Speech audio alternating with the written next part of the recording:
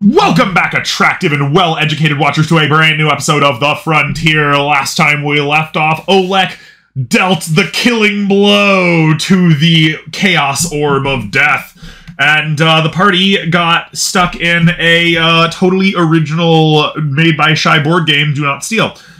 So today, everything is done.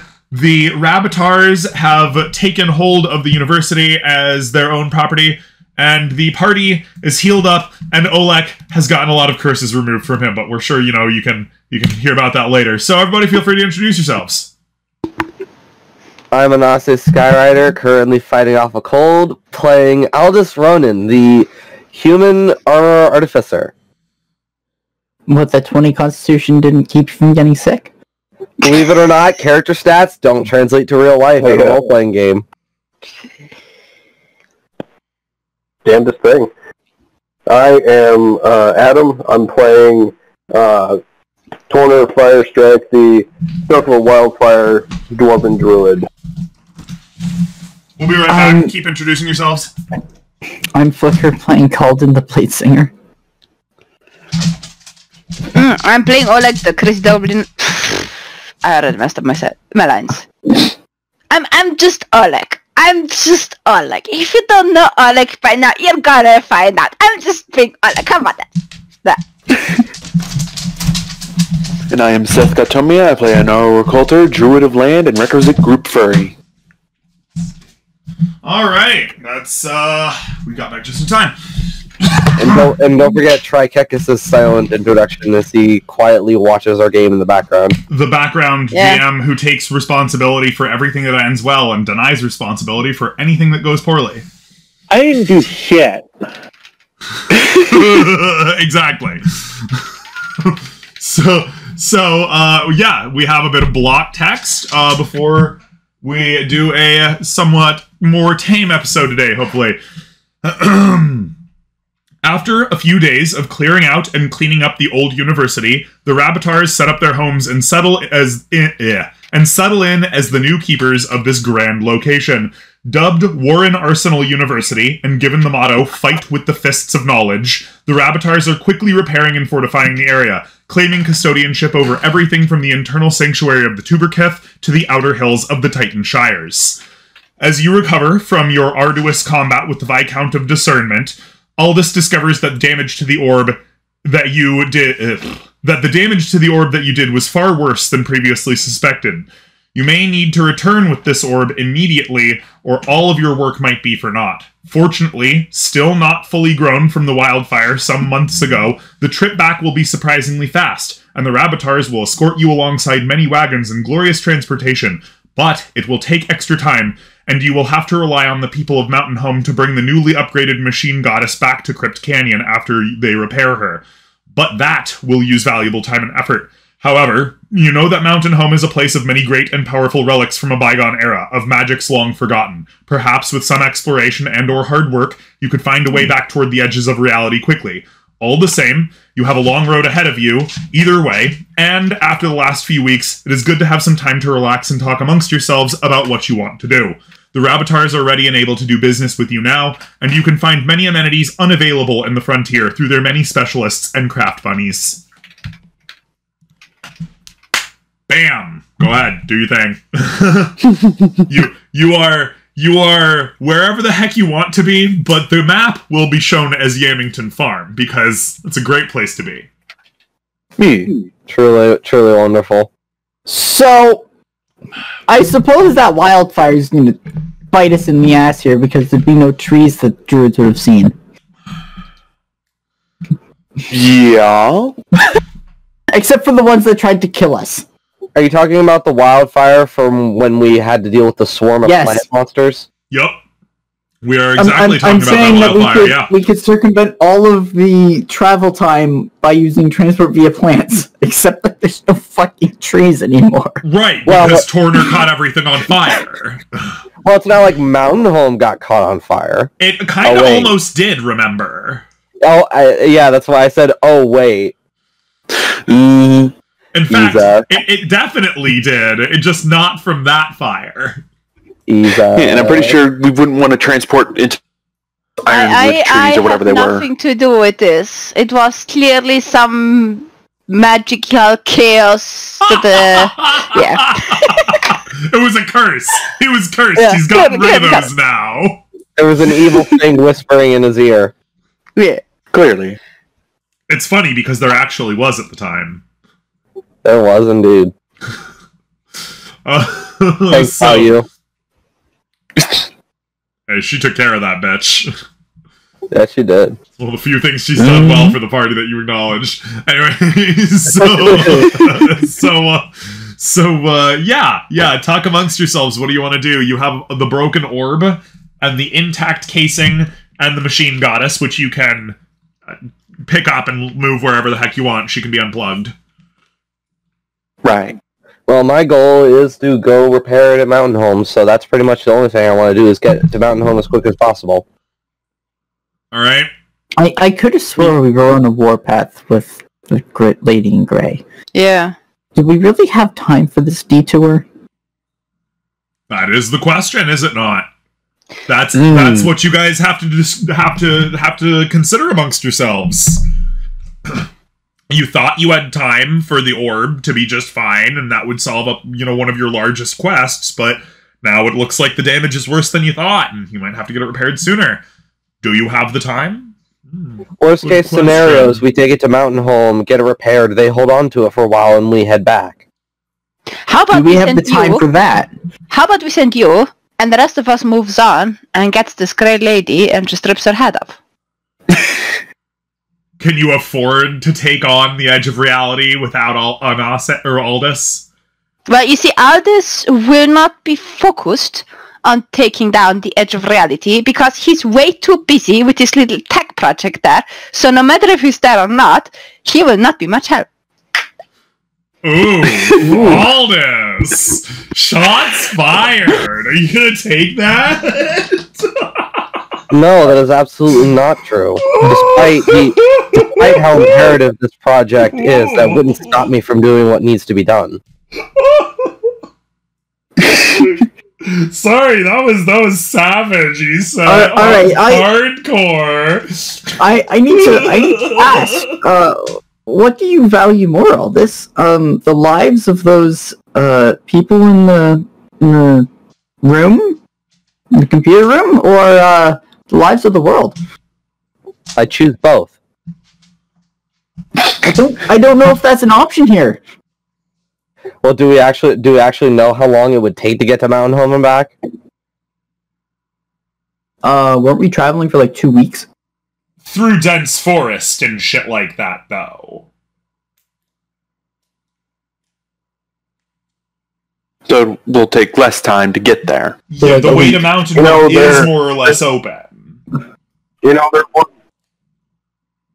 Did anybody get that? There once was an old druid named Kirk who didn't believe in the area. There once was an old druid named Kirk who didn't believe in what? Back I to think- mute. I think no win scenario. Ah. And no Yeah. win. Yeah, it was no win scenarios, yeah. So wait a second. Does that mean we have 2 votes to go to MountainHome and 2 votes to go to carry on the warpath? Ooh. Wait, who's the one left? Is it Gnarl, the tiebreaker? Oh, shit, Oh, no. dog. Oh, Naro has to make a decision. It falls upon the queen. Hey guys, I guess we should take hiatus for like an hour while Seth decides. Oh, man. Gnarl over here writing out spreadsheets for the pros and cons. Did I hear that the wildfire means that the way to MountainHome will be faster than the way that we came originally? Yes, because the woods are just sparse woodland right now. Much easier to traverse than the heavy forests that you guys have been going through. But So it'll take much less than about 4 weeks. But it also means that we leave behind what we're coming for and allow the enemy to regroup. this is true. Oleg's making a point, guys. Well, here's my question. How much do we actually need to take with us to MountainHome? We just need to take the orb to get it prepared, right? Well, you probably should take the machine goddess and the orb in its casing and all that, but again, you will be escorted by the Rabbitaurs with glorious transportation. Alright, because what I was thinking is, we could go to MountainHome, and then, leave some of our stuff here, like what we need to continue west here, and then once we get to MountainHome, get the machine goddess and the orb all situated, we can transport via plants back to here to pick up where we left off with our supplies. Okay, but that implies, 1, that the plant is still here, 2, that in the meantime, the stuff that we left behind and the people we left behind didn't get attacked and maybe like mauled and decapitated everywhere. And it also implies that we are fast enough to return before we get into trouble over here. We can totally see you guys in our mind's eye in Mr. Yamington's, like, farmhouse or whatever, at the table eating some stew or what have you, talking this shit over, like, being super serious as characters. We love it. This is great. Thank you. It's about 2 weeks on traveling through forests. It'll take us a fair bit less than that going to MountainHome and then basically instantaneous back. The date for the record is November 3rd. Wait. Wasn't that 2 weeks from home to here through forest? But MountainHome was south of home. Wasn't it like southwest-ish? Yes. MountainHome was almost directly south, actually. Ah. Yeah, but the you guys have been going kind of north-ish as you travel to the west. And the wildfire spread considerably farther into the west because of the prevailing winds from the east than it did north. So you can cut down into the wildfire lands and then cross them to get to MountainHome more or less pretty easily. And remember, after the wildfire, you could get to MountainHome from Crypt Canyon in just 3 days. When it was a few weeks to get there through the forest. Me. Yeah. So we're talking about like an order of magnitude less time sometimes, Mm-hmm. I need to check something. Because I'm wondering if there's something I can do with magic or items that would boost the initial travel time. Well, I mean, if you all had Phantom Steeds Calden style, and a well-marked, like, path or what have you, well, that'd be even better. Well, don't even get started on it if you had a river route going there. I mean, that would get, boom, all the way. The issue of if there was a river, we could do water walk and go. No, and just... if there was a river, you could just get on, like, a boat, or, get on, like, some concave piece of wood or whatever, and then your travel time is functionally 24/7. You just travel with the flow of the river. Yeah. Except, wasn't MountainHome on a mountain? It was, but it had a river flowing into it, remember? Oh, it's going in. Yeah, wouldn't that mean that the water's going away from it? Huh? No, remember MountainHome had a river that was artificially redirected into it. Yeah, we used water walk to get into the MountainHome. Yeah, and you used water walk to get into the underground, into the Undercity for MountainHome, so yeah.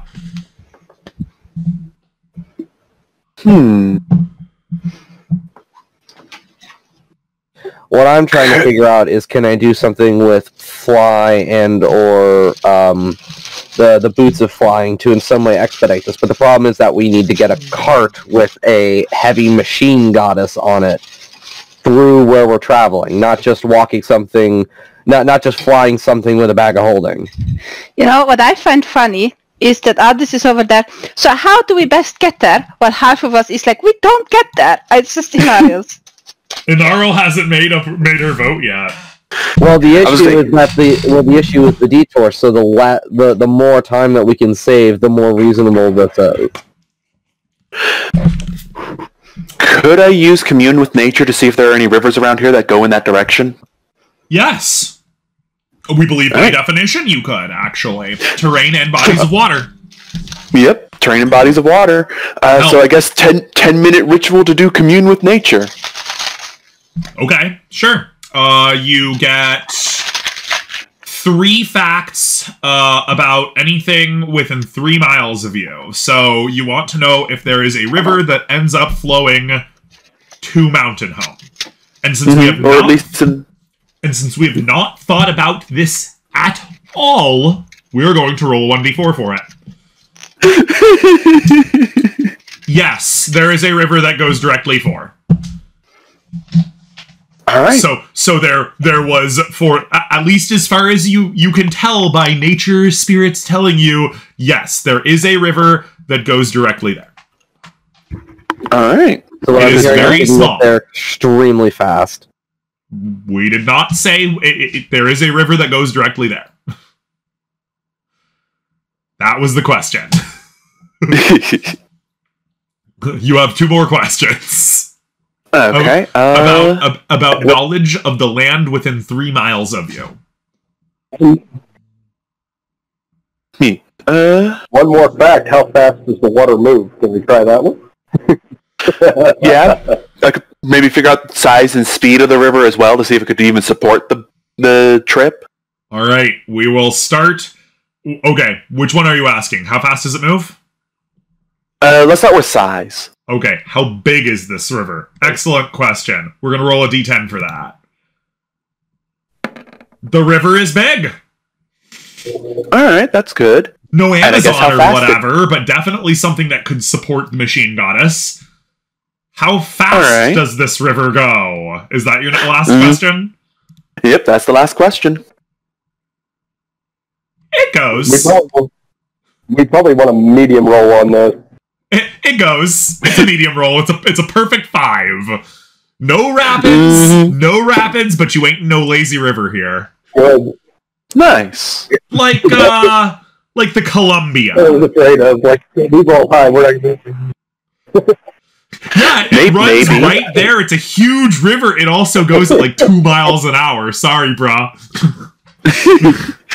I did just have a impromptu kind of world building. Maybe this area and MountainHome used to have a trade route on the river. Maybe. Actually, it's entirely likely.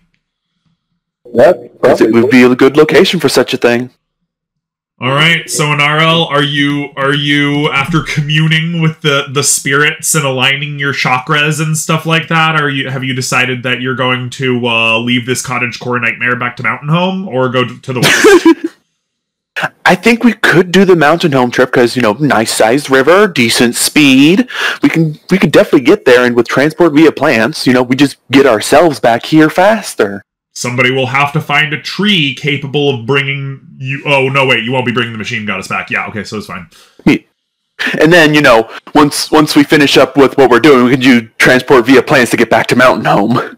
All right, it's looking like it's 3-2 here. MountainHome it is, and you'll have to find a quick way to get back via transport plants or what have you. So I feel like a 20-person side. I have a question. Are we gonna find a tree that we can return here to before we leave? Well, the best thing about the trees here and returning here is that you don't have to bring a whole ass machine goddess through a tree to get back. Yeah, but wouldn't we still need our carts and shit? Potentially. Are you going to leave a bunch of stuff here if you're going to come straight back? Yeah, we can leave our personal supplies here, bring what we need to make the trip. And then, transport back here and then just pick up where we left off. What does everybody think about that? So we're just leaving our stuff unguarded. What do you mean unguarded? I mean, not unguarded. We're going to be leaving it with the Rabbitaurs. How about the fact that I have a 20th level cleric with me? But why don't you go with your 20 level... Can you hear me? Yes. Yep. Yeah. No. Why don't you go with your 20 level cleric and a nice fancy boat, and you guys have fun over there with the weird, tower dwarf people, and the rest of us make sure that nothing gets, burned to shit while you're gone. Olek is recommending we split the party. Well, I mean, as long as... No, look. Actually, thinking about it... No, here... Sorry. Can I make my Yeah. Here's the thing. If we don't bring Oleg with us, he won't be able to crash the next airship we see. You're right, I vote Oleg stays. They're probably still... Wait, but then who's watching Oleg? Me. Galden. I would like to scry on... You would like to what? Can Druids I would even like to scry on Picklebeard and see how he's doing. We left him as like what an advisor. MountainHome, or crowned him king of MountainHome. We installed him. No, he's an advisor. Well, he's become the high historian, but Advisor. And nice druids do get scrying. Just to see how he's doing. okay, one moment. Let's look at what Scrum does. See here, particular creature you choose on the same plane as you. Target must make a wisdom saving throw, which is modified by how well you know the target and the sort of physical connection you have to it. Oh my god, the formatting is cancer. If it's not good at all. If the target knows you're casting this spell, it can fail the saving throw voluntarily if it wants to be observed. 5 Here you go. Hold on, let me. one. You know the target well, so you get. He gets a +0. No, it's +5. Oh, okay, Wait. okay, yeah. Wait, no, sorry. -5 save modifier? We're just going to the... Oh, that's so much better. It's you know the target well, so it's -5. There we go. You don't have a picture of him. You don't have any of his possessions. So it's just -5 for his save. What's your boyo? Dothod Elfoot.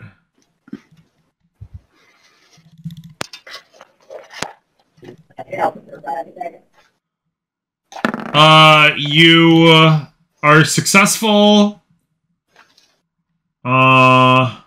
So you create an invisible sensor within 10 feet of the target. You can see and hear through the sensor as if it were there. Sensor moves with the target remaining within 10 feet of it for the duration. A creature that can see invisible objects sees the sensor as a luminous orb about the size of your fist.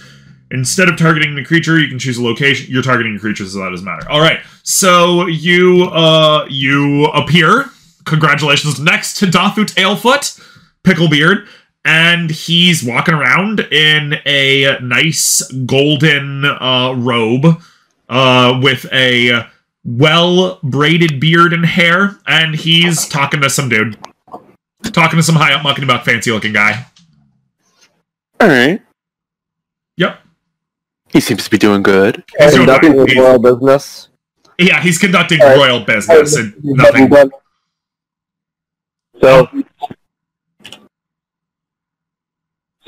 we do have a reliable contact that we can, talk to. He's still available. He's not dead or anything. No, he is not dead. He's not dead. You are correct. Yes. Okay, we see what you were really looking for there. No, he's very much alive. No worries. Wait a minute. If Oleg could have gone either way. If Oleg could somehow see through the scrying, could he talk to Picklebeard telepathically? That's not how that works. Sorry. Spells do exactly what they say they do. How does Oleg's telepathy go? 1 mile. Well, you can see and hear through the sensor as if you were there. 1 mile. You can see and hear through the sensor as if you were there. You cannot send telepathic messages limited to 1 mile in radius through the thing as though you were there. Sure. Yeah, it's like you're there, but you're not there. Sure thing. No, that makes sense. Adam was so perturbed by that, he had to leave. So perturbed by that interaction clarification. Alright.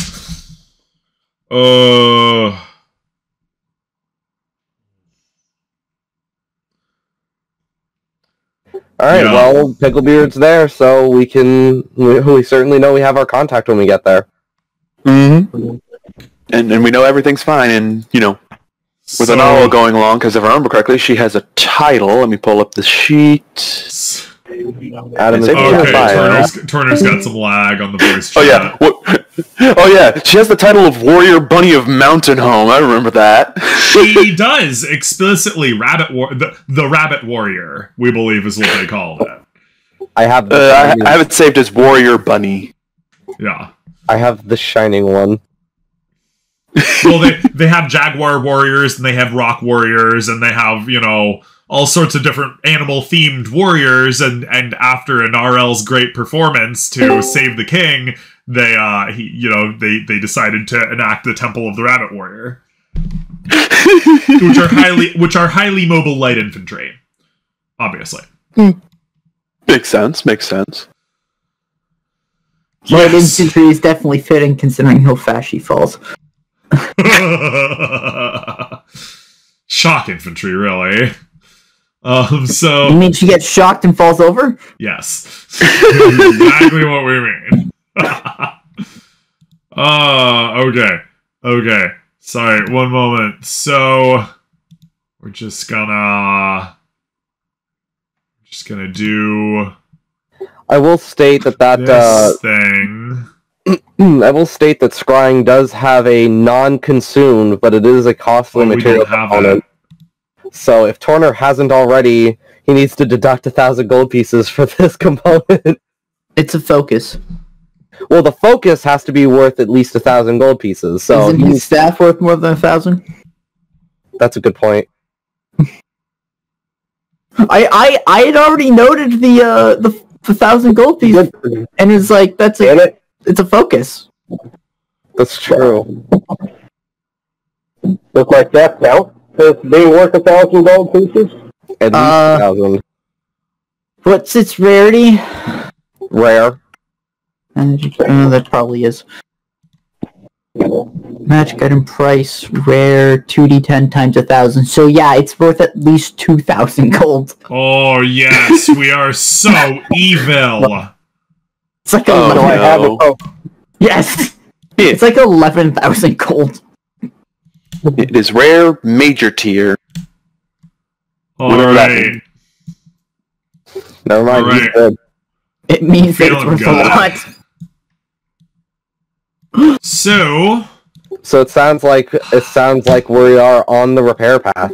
it sounds like that is the case, and it also sounds like we get to say something that Calden has been waiting for, no doubt for months in real life. Oh no. Uh-oh. Calden, What? the time that you get while they are gone Oh boy. is downtime. No. Give or take Oleg shenanigans. How Give or take long? give or take Olekian shenanigans, you are now in downtime territory. Consider it a great reward for your performance this last many sessions. What's talking about? Who's going with The day is November 3rd. I'll just let everybody know. So we think Adam, Narl, and Aldous are going to MountainHome, whilst Calden and Olek are staying behind. Do we have that right? Yep. Okay, excellent. Yeah.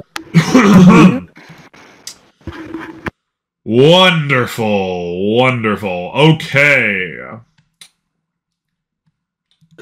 Alright, no, we don't need that. Oh no. Whoops! Stop that! What? Don't worry about that. Oh. That didn't happen. It was just us fiddling around with Roll20 controls. So we are going to ask you to roll a nature check. In RL and or Torner, whichever one you like. You're both looking for a suitable tree. I just want to say, or just want to ask, I have more than 14 hours of downtime, right? Yes. Oh well, Okay. more than.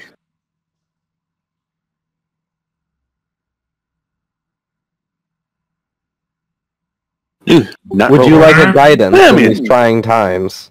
Don't doesn't I need think one. we'll be fine. Torner finds the biggest, chonkiest tree in the area And he memorizes it good. And the shows it to Harangon will Gnarl, keep it and they safe. both memorize it good. Yeah, and the Harangon will mark it as an important tree. Yeah. Perhaps even a sacred oak or some shit. We don't know.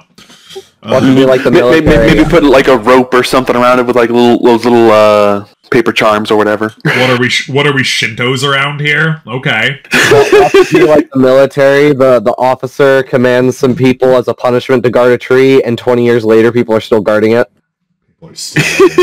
Real. All right. So you have found a tree. Now here's the real question we gotta ask y'all: are you gonna buy a boat or are you gonna build a boat?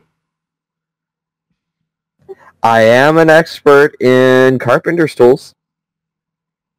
Are you gonna buy a boat or are you gonna build a boat? Building a boat will take longer. Buying a boat can happen now, but it will cost you money. How much money? Women, let's look at vehicles. It's gonna be a lot. Just gonna say that right now. It's usually not a lot. It's going to have to be big enough to carry what amounts to an elephant. So we are at least talking about. Let's look at the keelboat. Keelboat D&D 5e. It's got a 10-foot mast. It's 20 feet across. It will be the cheapest thing that you can get at 3,000 gold to get going. You might I'm sure we could afford that. The next thing you would have to get is either a sailing ship or a longship. And that's 10,000 that would gold. be 3.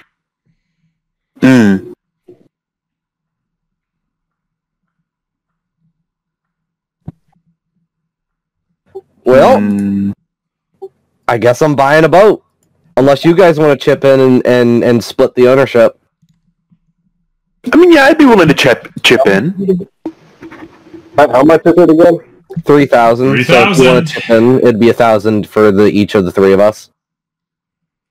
We're gonna be here for we're gonna be at the. I need Gnarl to come with me. I'm gonna go home and get 1,000 gold.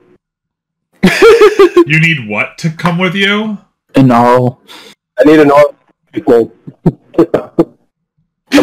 Just a quick home. Turner is completely out of money. He already basically borrowed from Oleg. Right, because he got his big super potion that made him do max damage. Yeah, no, we totally forgot.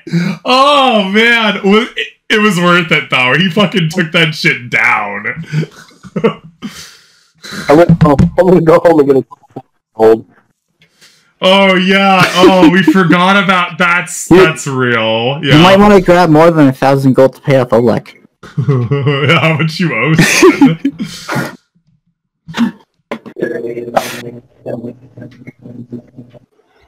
Oh, that's funny as hell. If only we were in Pathfinder. Crafting easier because, shape wood is a spell. Yup. Or for that matter, just the amount of overpowering the crafting stat for a lower level item. You know what's really funny? What? I have Fabricate.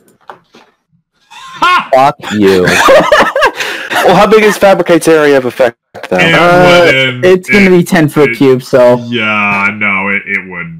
My minimum bonus to crafting with intelligence here, we're talking expertise, so 8 plus 5 from intelligence.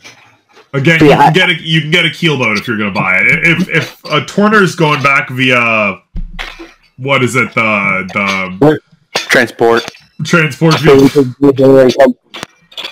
We gotta say this was a thing in 3.5, and we never thought a damn thing of it. But now that we're actually incorporating things like economy and stuff into the game, this is a super effective and useful fucking spell.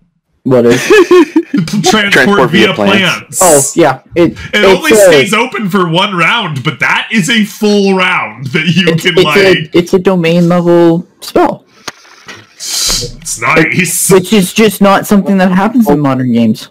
No, it doesn't usually. Yeah, no, you're right. It's pretty nice. Oh, yeah, and something I thought of is now you can technically cast it twice a day because of natural recovery. Excellent. And I have mending. I can repair the fucking boats if they get damaged without spending all the fucking gold. Corner, you were talking. I'm giving 1,000 gold back to. No, Seth, you can't. Back to. What? Back to Seth? Oleg? 1,000 or what? Oh, Yeah, half level. Okay, so I'll be able to do it next level then. No, it says none of the slots can be 6th level or higher. Oh, no. Okay, no, I'm dumb. Okay, you're giving 1,000 gold back to Oleg? And 1,000 gold towards the boat. All right.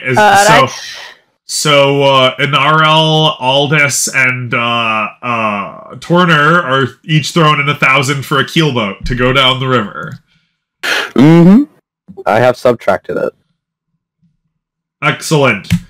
So, we have determined, because of the speed of the river, that you will arrive in MountainHome in 1d6 days. We will roll that right here in the open. 1d6 plus 1. Sorry. We will roll that in the open right here. Wow. Wow. Speedy little trip. Wow. Yeah. Damn. You make it leads you right there, man. It goes right for it. We like that all of this was 100% randomly rolled too. Like we didn't design it. We're just like, let's The look it out. best natural one on a d6. Well, best natural minimum damage, just what you wanted. So you actually arrive on your little keelboat in 2 days. And we're going to have to ask who the pilot is. Oh no. Don't everybody jump up too quick. Who has water vehicles proficiency? I don't. None of us do, but I mean, in theory, Naro could probably, do shape water stuff or water bending shenanigans to steer the boat. Listen, I know how to build a boat. I don't know how to pilot one. Oh my god, this is beautiful. Torner, tell us you have a saving grace here. Well, I have land vehicles. Not gonna help you there. We are sorry to say, Torner, that does not help you sail a keelboat. But Torner... I guess we'll have to hire someone. Oh, you're hiring somebody? If we can't do it, we would have to. Wait, are you expecting these cat-sized rabbits to know how to use a human-sized keelboat? Well, apparently they have one we can buy. They do. Okay. That all being said, you're gonna have to shell out some money for that guy. Yeah. How much money? 5 gold a day. So 10 gold. 10 gold, yeah. We'll pay him 40. You'll pay him 40 gold? You know? Alright. Hey, Remove we might 40 be there. gold. You never know. Remove 40 gold.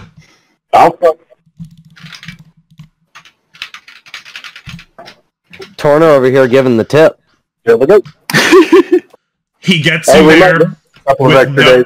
He gets you there and I need to throw my equipment. He gets you there with no damage to the boat and no damage to the goddess.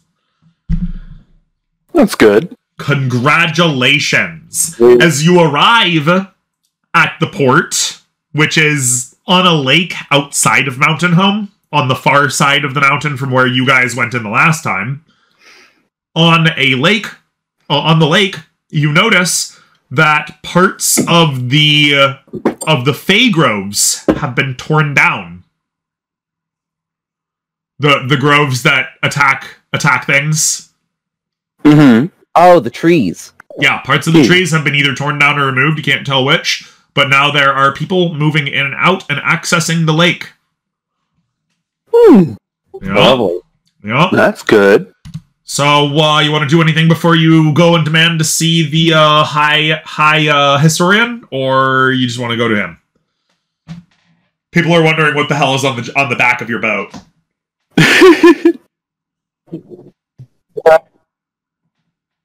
Yeah, let's go see the High Historian. All right. As you walk through the city of MountainHome, you reach the fair walls of the capital. The gates open, but still held by guards. As you walk to there, he says, "Who are you? What do you want?"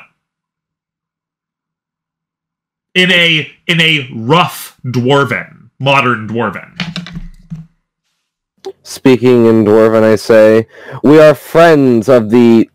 Actually, what is his official title? The High Historian. We are friends of the High Historian. We have come to speak with him. Yeah, we everybody's friends have with an the High item Historian. of great historical importance. Oh, I'm sure. Some piece of garbage that you picked up out of the Undercity or off in a faraway land? A faraway land, yes. Oh, yeah, and you're probably the best fighter in your entire village or something, aren't you? Not I mean, he's the best tinkerer. The High Historian gets all sorts of people bringing all sorts of trivial things to him. Get out of here. Use your name. I am Aldous Ronan, known as the Shining One.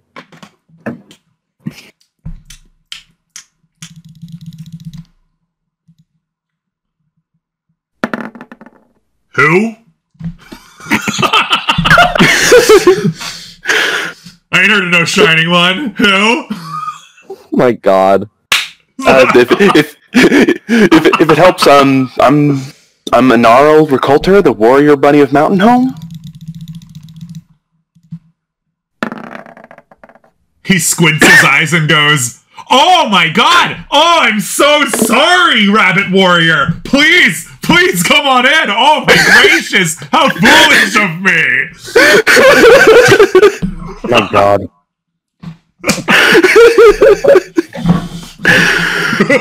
So I was gonna have to take lead, since apparently she's more recognizable.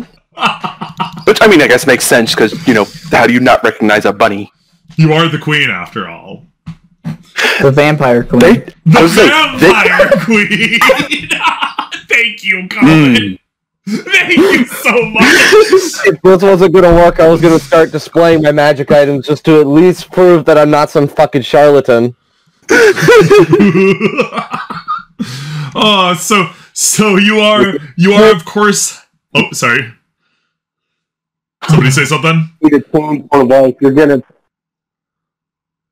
My negotiation would not have worked out very well for him. I probably would have started another conflict. What else is new? Another forest fire, another day.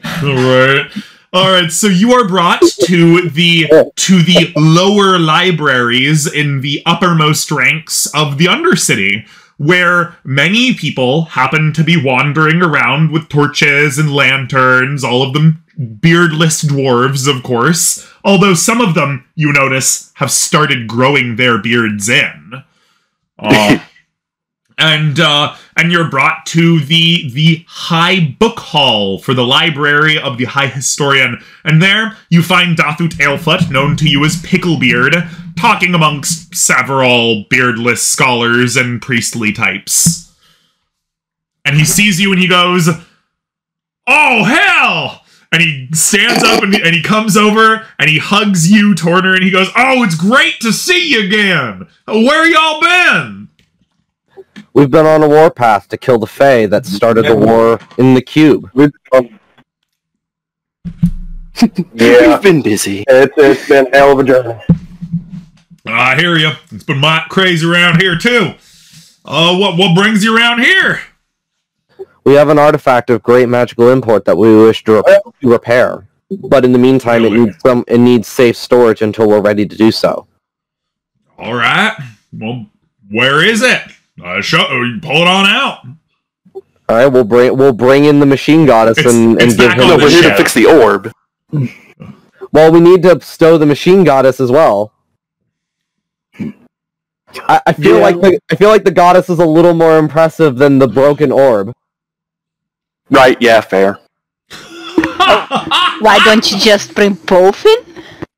We're doing both, but here's the machine goddess, it needs to be saved. Here's the orb we need to repair. Thank God.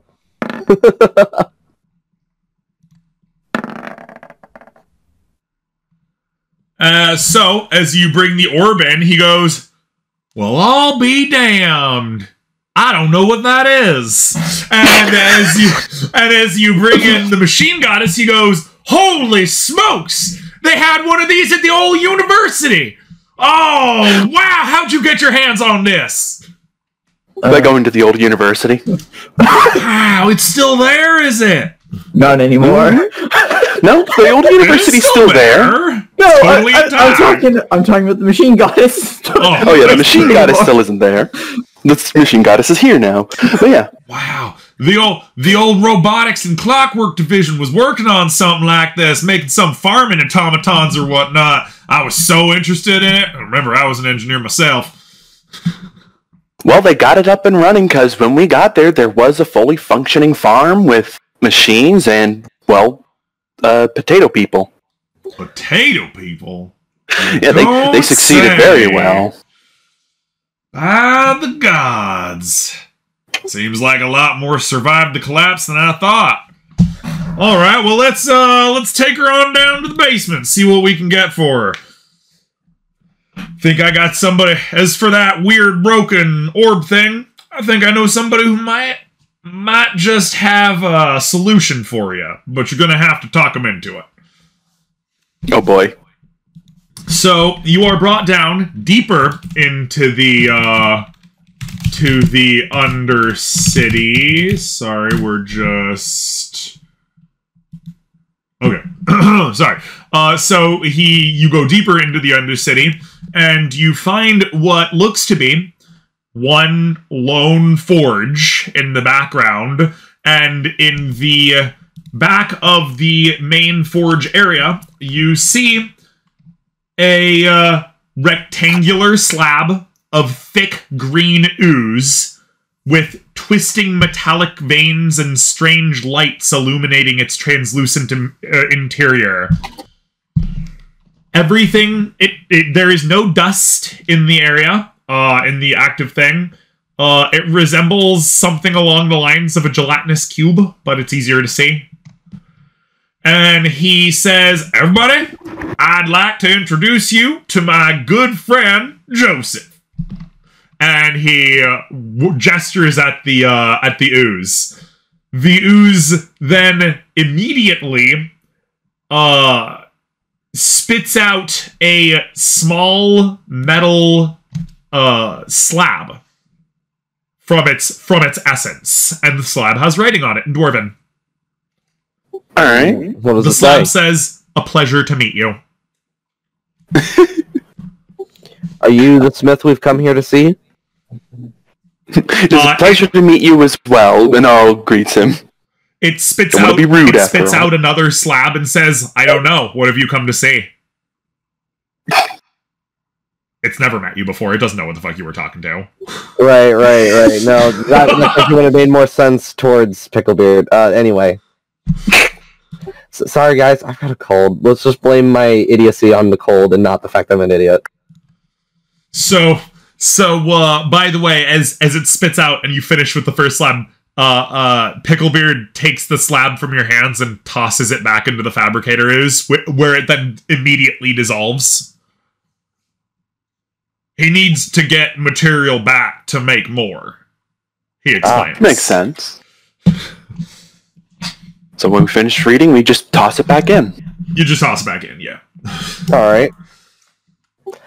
We've come to see if you could help us repair some artifacts of great import. The Fabricator ooze slumps a bit, goes a little goopy, and then reforms, and then spits out another tablet before sliding back into throwing his words back at him, huh? And then spits out another tablet before sliding back into the corner and immersing itself in like a little depression in the floor. The tablet says, "I'm not just a machine anymore. I don't take orders."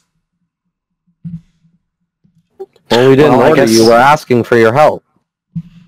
Well, what can we do in exchange for your services? Don't forget to give him his word. Don't forget to give him his words back. Yeah, giving him his tablets back. Okay, I have a question. Yes. Is that weird ooze machine in any way, shape, or form related to whatever ooziness Oleg got into? In that the primordial ooze is like one of the first oozelinesses, and all ooze henceforth came from it? Yes. In if you're questioning if they know each other, no. But it would certainly be cool. It would certainly be leverage if you had come along, though.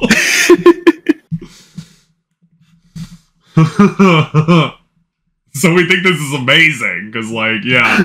Mm-hmm.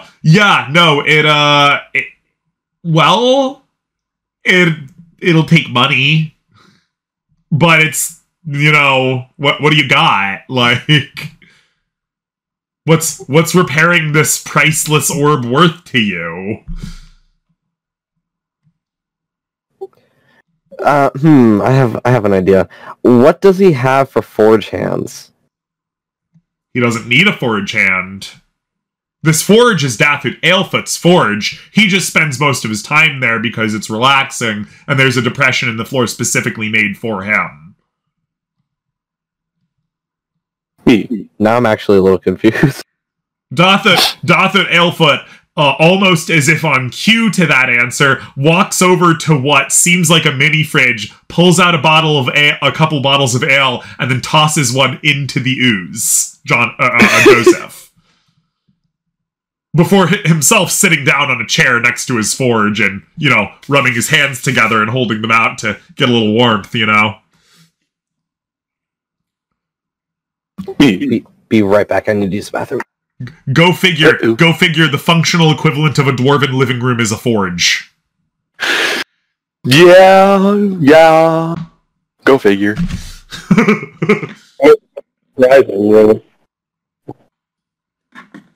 Especially not when you think about how Dathut Aelfoot is like one of them classic dwarves before the collapse. Good. He needs raw materials. Sure, if he wants to. I'm gonna go up to him and ask him, is there anything in particular that you kind of need or want or anything? Holy shit. I just realized Oleg was able to make steel out of water. Oh, that would also be helpful. Yup. Oh yeah, no, that's why we were like, oh, well, Oleg's not going. Okay. Well, this is gonna be an adventure. Yeah, it's gonna end up that they're gonna come back and they're gonna go after all. So for the record, we like to think that while you guys are gone, Oleg is just standing at the riverside, like, shoveling water out, turning it to steel, and then hunking it over and just, you know, making steel. Yeah, now making a little steel sandbox. Oh, yeah. Wait, since when does Oleg have fucking transmutation? It's a curse. It's one of his curses. He's been cursed with it.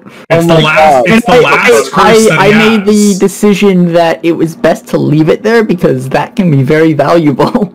Turn water into fucking steel? Water, any water that you carry turns to steel. Yep. Oh my god. Not iron, steel. Like, pre-refined. We have even determined exactly how much steel Oleg can make in any given round. Good lord. If the party moves at 30 feet through the forest in their travel speed, Oleg can use his entire action every day for 8 hours a day while you're traveling to create steel and then use his bonus action to use a dash action to catch up with the rest of the party. Consequently, everywhere you go for the future, we feel like Oleg is going to be leaving a literal line of steel blocks.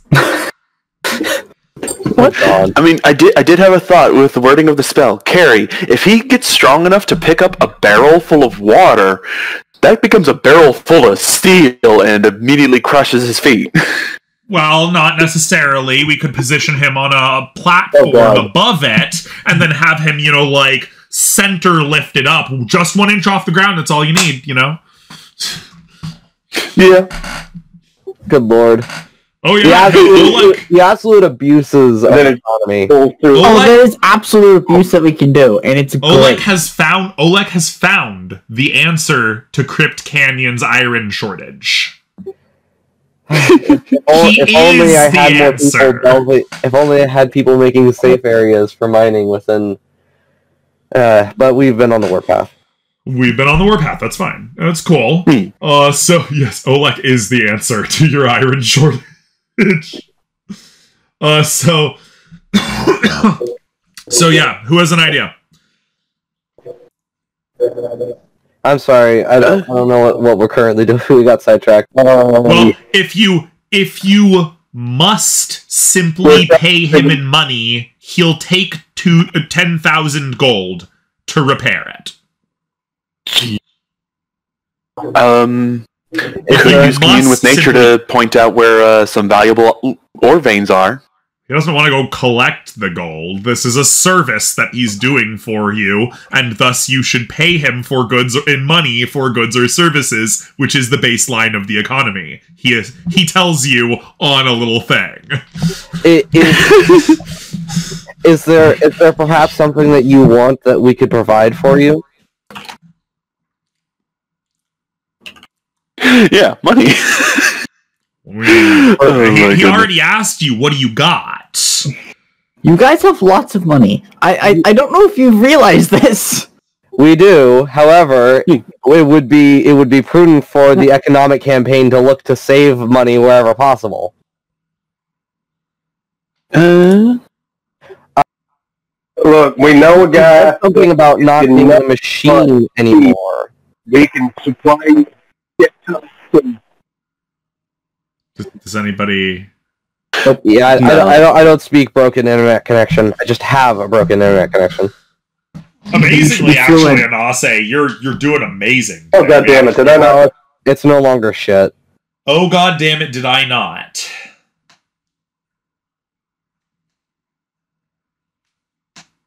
He's Adam. gone. Well, Adam is gone. The internet has eaten him. Oh, he's writing. Yep. We'll just wait for Adam. I've got a thing, but we'll wait for Adam. No problem. Soon, very soon, we know a guy that can make steel for you. Yeah, we just have to go get him and convince him to come with. Why would I want steel? What would I use steel for? We have steel here. Fair point. You said I wanted to ask the apparently fabricating ooze. You said something about... His name's Joseph, by the way. Thank you for reminding me. Joseph. You said something about not being a machine anymore, not taking orders. What we would have you repair is a creature that creates sentient machines. Perhaps you may be looking for...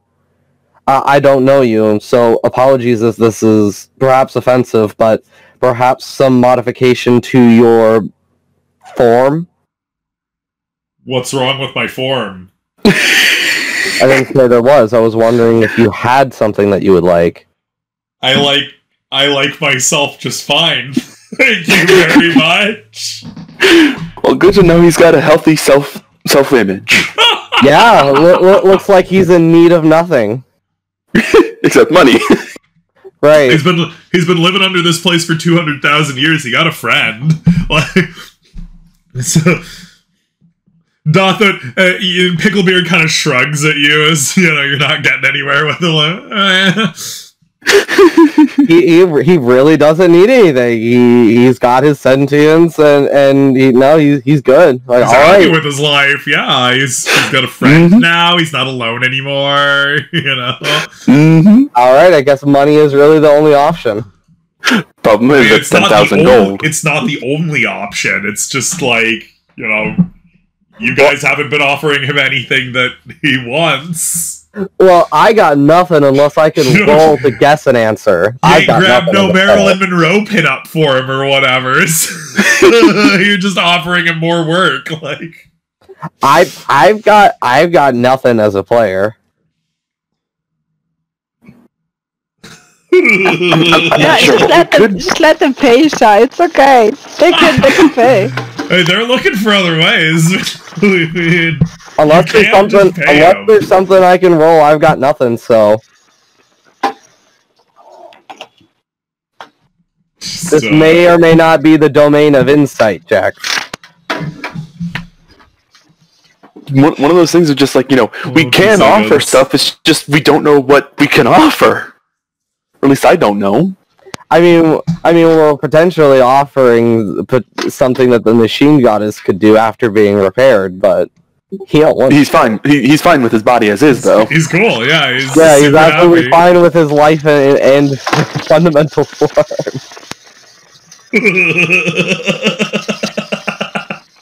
He's super cool. The primordial ooze approves. It's like, I am in fact not a machine anymore. I do not need a more corporeal body or potentially greater sentience. Okay. Everybody roll an insight if you want. And I don't suppose the dwarven advantage applies here. Oh goodness, no. Yeah. Corner?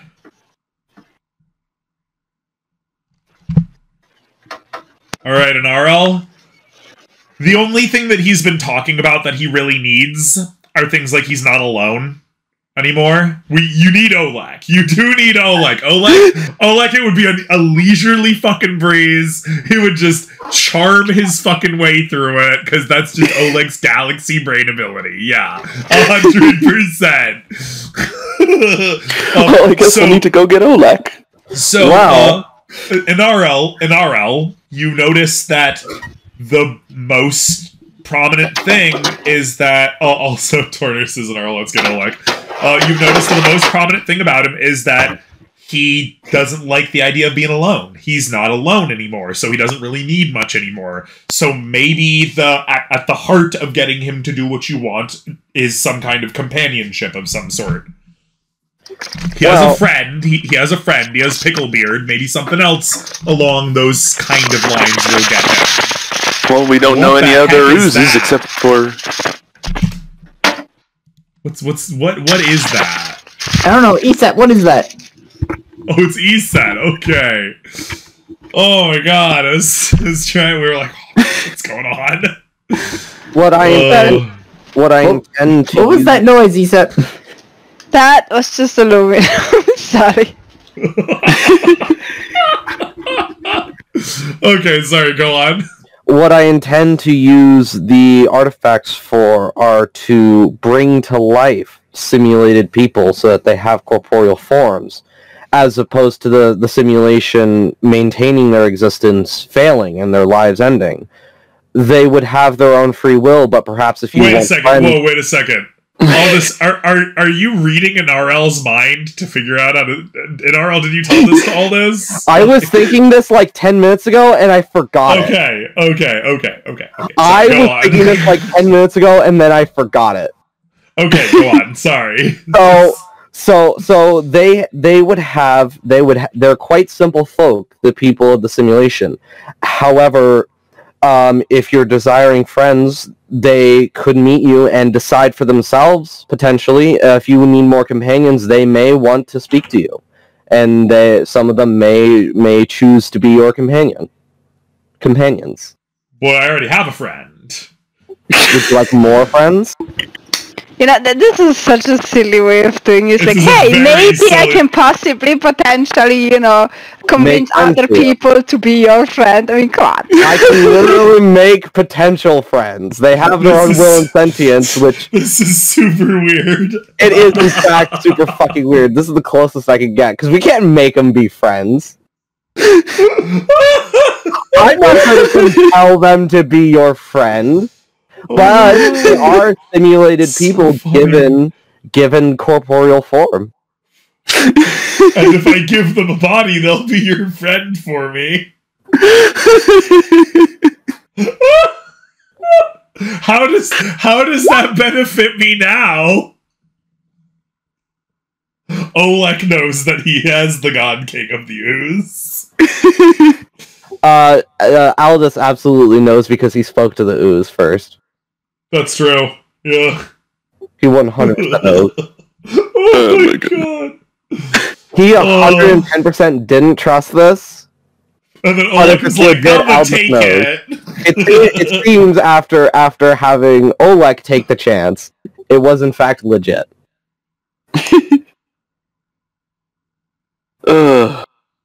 There are other forms of companionship other than sapient friendship. We're just putting that one out there. You mean So some kind of pet or we have another an ooze? example of it. We have an example of it lying around like a big dumb oaf on our bed right next to us. So yeah. So yeah, a pet, but like, yeah, we could probably get him a pet. But what would he like as a pet? Do you ask him that?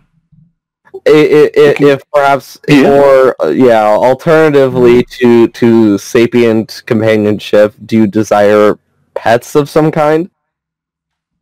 A pet like what? What kind of pet? A canyon full of friendly animals of all sorts. Aldous could give him a list. Roll. Yeah, we do have roll. What is it? Are we doing diplomacy or persuasion now? We keep jumping back and forth. It would be persuasion persuasion. Yes, roll a persuasion check. Sorry, there's no persuasion in Pathfinder, so we oh roll boy. a persuasion check. This is pure D20, baby. 4. What the fuck would some shiny metal covered weirdo have that I would want as a pet? I could list the entire canyon worth of animals. No, He's not the only one with animals. I have animals as well. Are they better than what he says? Because he's making this sound really horrible. I mean, they could be. And Torner has even more animals than me, so you've got quite the pick, really. What I don't animal? think you're getting it. He doesn't necessarily want a fucking pet. Or an animal, I should say. If he does want one, he doesn't know enough about pets or animals to know what he would want. You gotta talk him through this thing. What the hell's an animal for? Alright, well, companionship, obviously, but, they can serve other purposes as well, depending on the pet.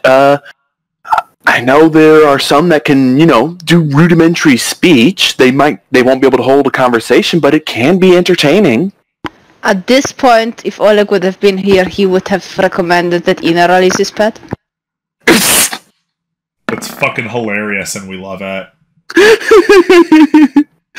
Uh-oh. Is there an animal that produces beer? No, but that would be interesting of how they would do that. Is there an animal that brings beer? Oh yeah, some pets can be trained to bring you stuff. I want an animal that brings me beer. Alright, let me I can't open the fridge by myself. True. Where find Even the thing a with dog can open a door if it has a rope on the handle. Should we train a dog to open a door and get a beer? That'd be hilarious. We've known a dog who's trained to go get beers for his master. Yeah, it's amazing. They can absolutely be trained to go get you a beer. It's great. Dogs are awesome. Dogs are awesome. So we could get him a dog, but the thing is, we'd have to train the dog too, or he would have to train it, or someone would have to train the dog. It would have to be pre-trained, preferably. Me.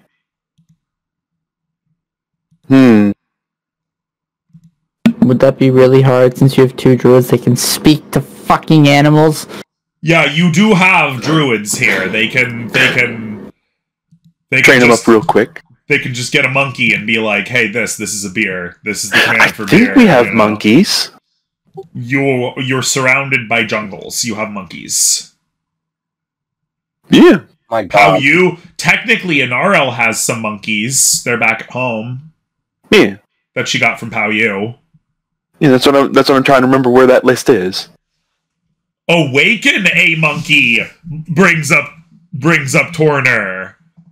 Are you going to bestow this monkey with sapience just so he can bring beers to this ooze? This is very much like the butter robot incident here. Oh my God! This does bring up. What is my purpose? You bring me beers. Oh my God! But I feel like we could train it to do more than just bring beer. It could be a little monkey that, when someone's done with a plate, it could return the plates as well. I like Adam's train of thought. It's so that the monkey can be a drinking buddy too. I don't know how good of an idea that is. That's true. Torner doesn't want to share, but Torner, roll a persuasion. Oh, jeez. We're following you. Roll a persuasion on this monkey drinking buddy. If it's a good roll, I'll give you a flash of genius. Oh my God! I'm not gonna roleplay that. I'm too sick IRL to roleplay what that entails. That's I don't think that's a good roll. Somehow you get a +5. Here's a gnarls qualm with that. What if we get another alligator guy situation? You're gonna leave hypothetically with the thing. Are you guidancing him also? If giving him magical guidance on this persuasion isn't somehow considered obtrusive or offensive, then yes, following Baldur's Gate rules, yes. Okay. Get another 1. He's 13. Oh my God. You technically matched. You meet or beat. Okay. If you can bring me a monkey, an intelligent monkey that gets me beers and drink with me, I will do this for you.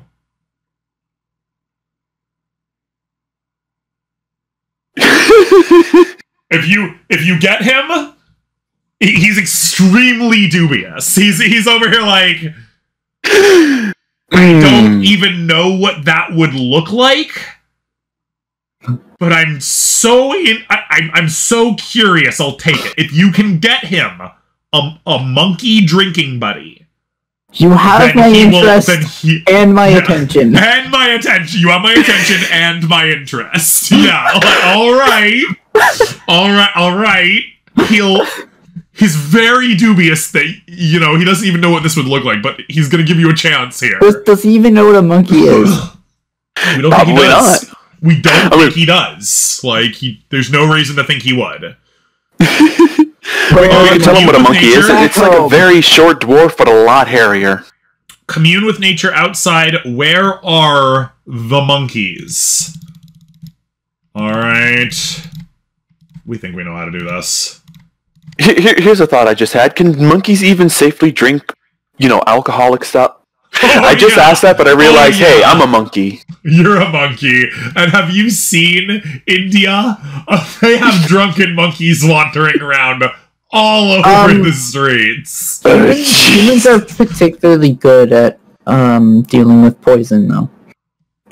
So, a monkey might actually not be a good drinking buddy. There's two things, though, because it's not even all humans. It's that, in particular, as people are much better with alcohol than others, too. So it's not just that it's just humans, it's also certain humans are better at it than others. This is also true. No, yes, you can find monkeys to the south.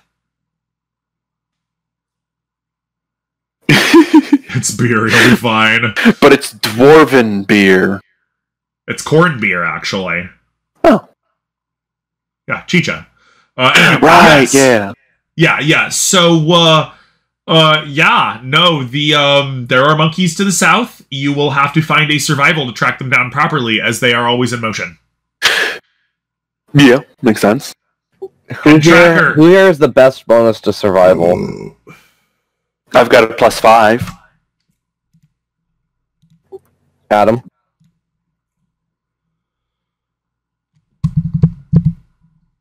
I mean, there's no reason actually- both of us can't do the roll. One tracker at a time. All right. Apparently, Torner is going to do the tracking. I will be replenishing guidance every minute to help him throughout this process. That's fine. It's pretty easy enough. You just follow the howling. There are a bunch of monkeys in the trees as you go into the area south of MountainHome, and they start throwing fruit at you. All right, speak with animals. Speak with animals. Hey, what are you doing? Get out of here! Get out of here! You go! Fuck off! Fuck off right now! This is my territory. Me and my clan. I've been living here for as long as anybody cares to remember. You get the fuck out of here right now. I will throw my shit at you. How far does animal friendship? 30 feet?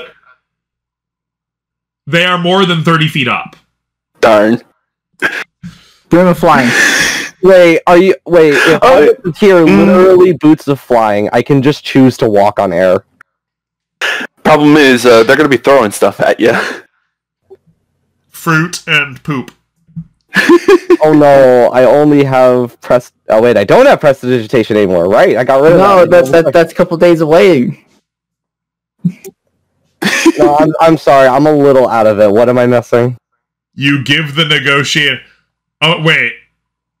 Torner, how are you getting to this monkey? The negotiator... Are you talking about the negotiator, the monkey, who's telling Anarl to get the fuck out of there? Very curious about this. Yeah, she can offer him the wine. But we've got tasty fruit drinks for you. Giving it to Anarl. Okay, Anarl, you're trying to offer the tasty fruit drink to the monkey. Mm-hmm. All right, roll a persuasion. Oh, jeez.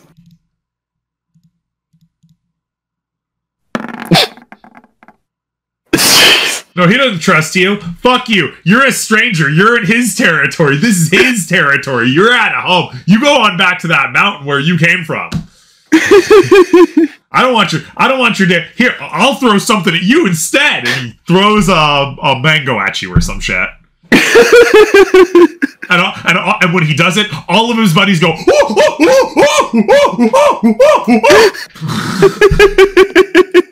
Even through the speak with animals. Oh yeah, because it's not linguistic. They're just screaming and hollering. Okay, Torner.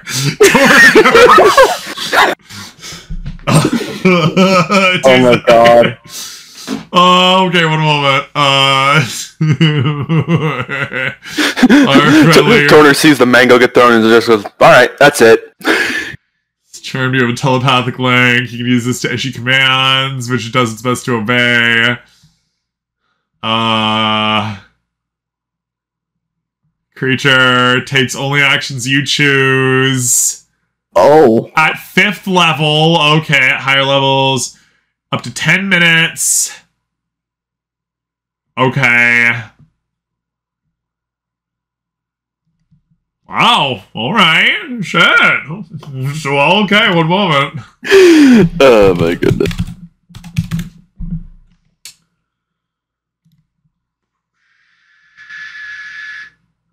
We'll just go here.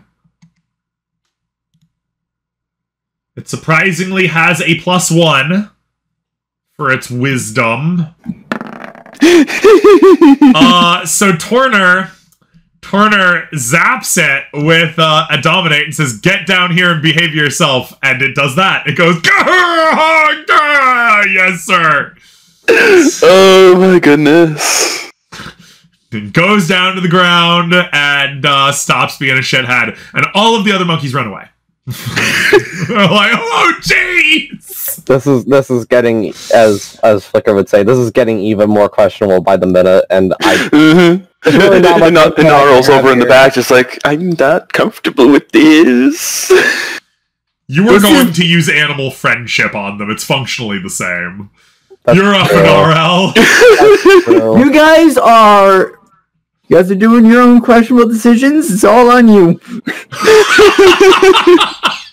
Classic D&D morally questionable choices.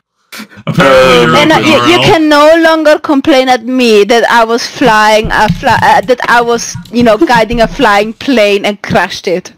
I think there's superior moral stake here with giving a monkey intelligence to become a drinking buddy than crashing a plane and killing lots of people. But there is a difference between giving him the option and forcing him.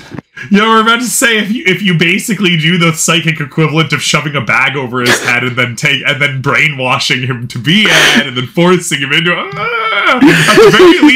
the very least Oleg gets to make the defense that he actually had a malevolent fae literally whispering in his ear, like intrusive thoughts but far stronger. Yeah, and my intent here isn't to do what you said. I don't know what they're doing, but I hope it's simply to get it to calm down so it can be spoken to, as opposed to the bag over its head brainwashing. I also want to point out that Oleg also had no idea that there was a giant fire elemental in the ship. That's also true. Yeah. Oleg gets to plead ignorance. It's true. I think didn't he have some awareness of the ship with the magic orb and all that kind of stuff? He just wouldn't necessarily know that it was. No, he pretty much just knew it was made of chaos or whatever, and that he had some niggling voice in his ear, literally telling him to crash it into the ground. That's lovely. Jeez. Yeah. No. He very much he very much gets a pass on that one. You're up, and I'll give him... Oh, so first we psychically dominate the monkey, then we get him drunk to lower his inhibitions. What's the taste of what you could have a life full of? Alright. Here's what I was hoping to do, because I do avoid doing the awaken thing, because, like, again, I don't want to, butterbot this, like Shy said earlier. But Ooze did say intelligent monkey. I mean, monkeys are still relatively intelligent. I mean, it had a +1 to its wisdom, so... If you can bring him a talking monkey that is his drinking partner. He was very much talking about the awakened monkey here. Right. Give him a drink, ask him if he wants more, says Torner. Yeah, I guess that's what she'll have to do, Give him a drink and offer that, we can raise your intelligence and you'll be able to get more and have greater companionship. Guys, I just want to say that the consequences of these actions are not my problem. Relax, we're playing D&D, it's fine. Yes, the monkey wants more wine, if you ask him. It is tasty. Alright. Oh man, that got that poor monkey addicted. Yeah, it did just occur to me, a monkey... So it did just occur to me, a monkey, even if he raised his intelligence, probably wouldn't be very happy underground. Monkeys are remarkably flexible, and Dathudale foot travels all over the city. Oh, alright. Yeah, I mean, it wouldn't be underground forever, he just, Fair, yeah. So keep in mind, you need to convince it to go along with something, because you can't concentrate on the dominate beast that charms it while you're concentrating on the casting of Awaken. So you need to actually convince it to go through with this plan of its own. Well, it doesn't matter. Awaken requires an 8-hour casting time, so yeah. What I'm saying is, functionally, you have to convince it to stick with you for the whole process, unless you're just going to, compel it. You could tie it up. So yeah, so spend some time talking to it first. I was saying, let's talk to it first. Let's make this as least kidnappy as possible, please. All right. Well, 10 minutes goes by. How are you keeping it from running away as soon as it has the option to do so? Well, we offered it wine. We said, we could have more. We have a way to get it more. If he stays after 10 minutes, you will give him more? Yeah, we can get him more. Okay. He'll stay after 10 minutes. He won't run away after the domination falls. He'll say, okay, can I have some more now? Sure, we can give him more. Excellent. And he likes it. He likes it even more than the first time he drank it. Is that because he did it of his own will? No, it's because it's wine and it's alcohol and it tastes better the more you drink. Like fat. Yeah, absolutely turning him into an alcoholic. I mean, he is gonna be a drinking buddy. In a dwarven city. Yeah, in a dwarven city. Yeah, no, very, very questionable things going on there. I'm kind of glad I didn't interrupt. Well, here's the thing, if you were here, we wouldn't have to resort to the drinking monkey. Yeah, but you are so... hilarious. No, but like, look at the beauty of this. You are so invested in freeing holographic creatures that you take real creatures and force them to be drinking buddies rather than staying with their own party. This is super fucking funny. Sorry, we just... Greater restoration exists. He'll be fine. Wait, doesn't lesser restoration cure poisoned? Yes, it does. You don't even need greater.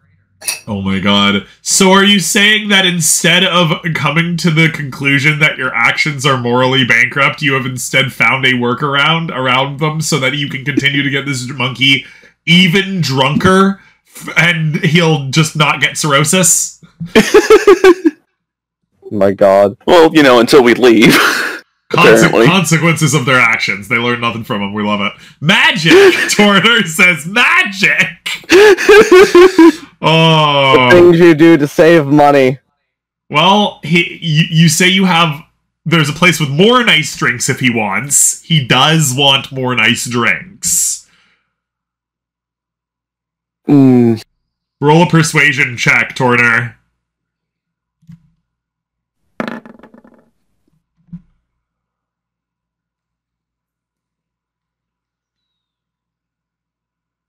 He'll get there. Don't worry.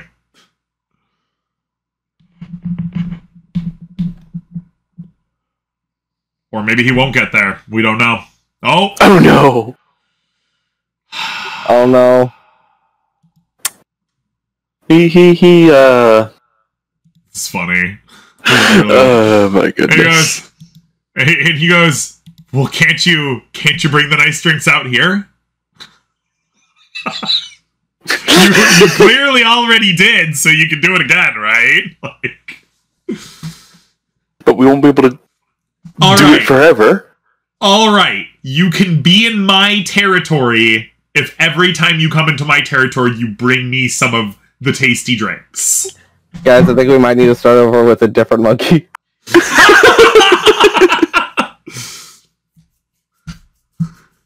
You've made friends with the guy, but you haven't convinced him to come with. He'll definitely remember you. Oh yeah, it's this nice guys who bring me booze. This is ridiculous. I love this. Mm-hmm. This is how the monkey problem in India started. At this point, I'm starting to wonder, maybe I should just pay the gold. Still a lot of gold. Do we even have that much gold is the question. Yes, but it's a lot. 10,000 is a lot of fucking gold. This is so beautiful. Corner over here typing. Just gonna try to find a different monkey. Well, I tried. Mm-hmm.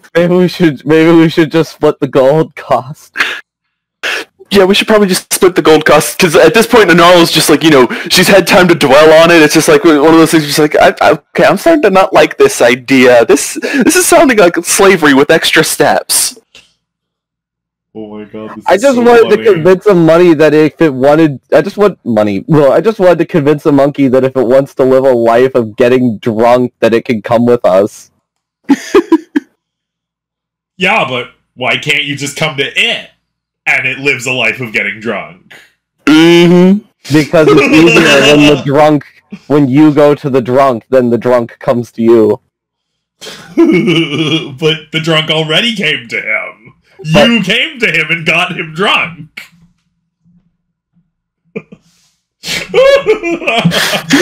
it's 3 people, it's 10,000, so that's 3,333 gold and 33 silver and 33 copper pieces and then 0.3333333 repeating copper pieces. So a lot. So one person spends an extra gold, yes. It's my pet project.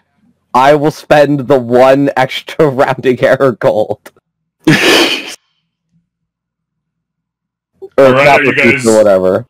Are you guys going to admit defeat and go back to the Fabricator ooze and admit that you cannot get him an intelligent drinking partner? So, is it dawning on them that this is a highly morally questionable decision? We think it's like I said, the Naro was already starting to get uncomfortable. It's more like the way to succeed. There's a high chance of failure to go the morally questionable route, and the most morally unquestionable route is not currently working. So you're gonna pay him? I think yeah, so. we'll have to pay him. Let's see what Adam Turner has to input. I like how they were going through all of this just to try and save a few gold. But that's the best Not part. a few. Only a few. 10,000 gold is a few. Oh, that's true. You've got a mountain of hemp. Money is no object to you anymore. You have a literal mountain. 20,000 gold. Did you forget that? Yeah, no, some of you have really been pulling the economics game well. Like, no, we hate to say it, but called it over here, galaxy economic brain. Like, Same with Olek. Olek's also hella fucking rich. Not sure if anybody knew that. Like, right now... If I could be bothered to go through every single in-game day of crops, I should have an absolutely insane amount of food. Well, that's the danger of not directly managing your own business. You don't know exactly what's going on, and so you don't know the resources that you have at your disposal. I mean, trust me, I only did that for the extended rest. That's it. Yeah. I don't do it for every day. I just do it for the ones that matter. And it did matter. It did matter. He's thanking himself for that work. Really, I'm missing productions on a few other products, for lack of a better word. I'm missing math for that, but that's all right. This. Then the real question lies: how much money you got? And you got, I just didn't want to spend it all. Okay. So all this is paying for it. Are we splitting it 3 ways? I'm trying to figure out, what I have, and still need to figure out the, subtract from. I think since it's Aldous' pet project, he should pay 5K, while the other 2 pay 2,500. That's reasonable. That's extremely reasonable, actually.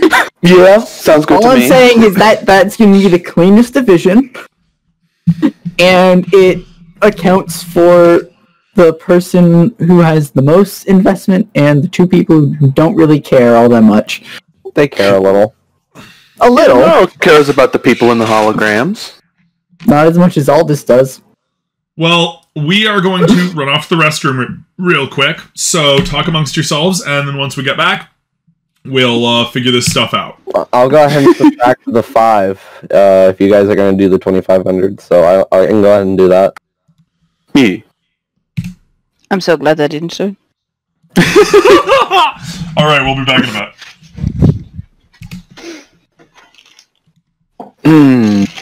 I mean, alternatively, I pay your share and you pay me back, and we don't even really have to worry about it. Just subtract it from your inventories, and or you can borrow from Oleg some more. Or you just let him pay your share since he wants to save the people. like you just pay me back because narratively, we just subtract it from our respective inventories, and next chance we get, it's paid for. I can't remember for our currency. Is it system of 10 for conversion or system of 100 for conversion? It's It's 10. 10 copper to a silver, 10 silver to a gold. Okay. And 10 gold to a platinum. Yep. And we do not ever acknowledge Electrum pieces. In fact, I wish Roll20 had an option to delete that currency to hide it entirely. Electrum is such a stupid fucking currency. Holy shit, I have more gold than I thought. Okay. Yeah, so, I mean, We both have a lot of gold, like a lot more gold than we think, because a lot of it's tied up in the hemp. It's not just the hemp. Of hemp we have. Not just the hemp, but like you guys have a lot of people that you have to pay, and I don't have that. So basically, all of my money turns into goods. I have to like keep my people fat, and that's about it.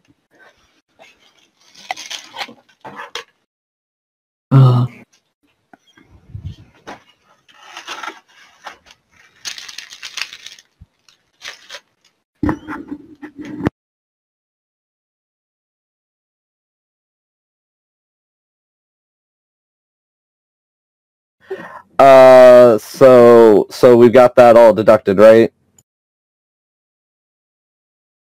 In all?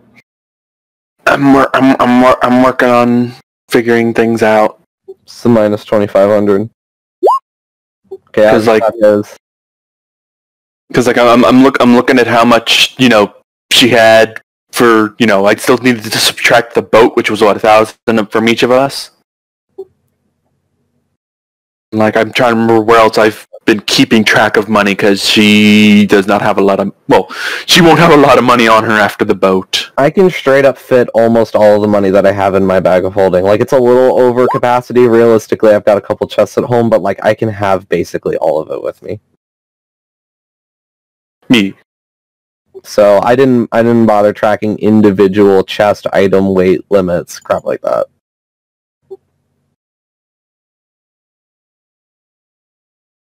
Folding can hold 500, right?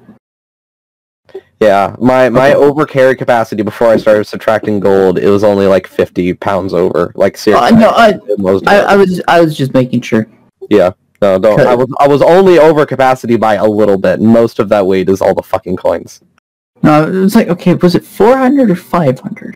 Just to 500. see how much room I have in my bags of holding, which is a lot. Yeah.